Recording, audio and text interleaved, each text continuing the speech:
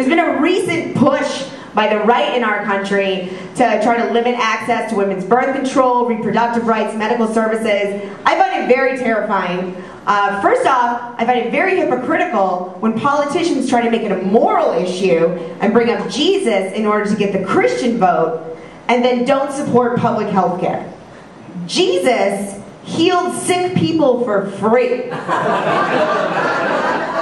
I read the Bible, and all through Matthew, Mark, Luke, and John, Jesus is handing out free health services.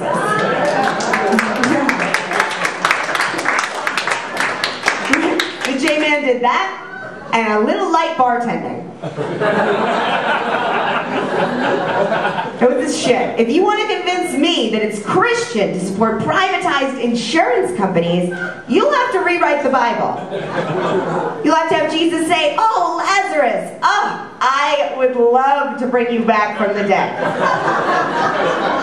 Unfortunately, your plan is out of network.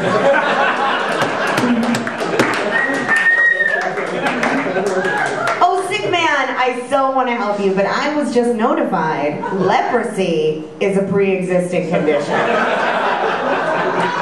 You're going to have to walk it off. All of it is just going to fall right off. Yeah. I also always support a woman's right to choose. You know, even late term, it's a woman's choice, it's her body, you know? Even if it's like up to 8 or 9 years, it's completely fair. Right?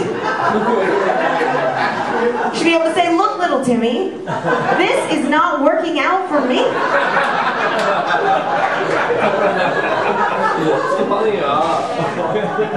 I recently did a benefit for Planned Parenthood. They flew me out to Michigan to help raise awareness because pharmacies were privatizing and then not giving out people's birth control pills.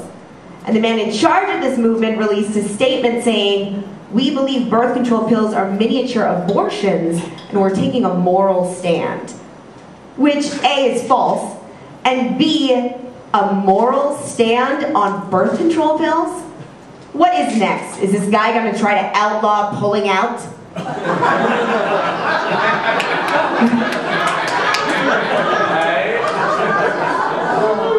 I can see it on TV now, on Fox News. This just in. 1,000 babies died today on a young girl's stomach.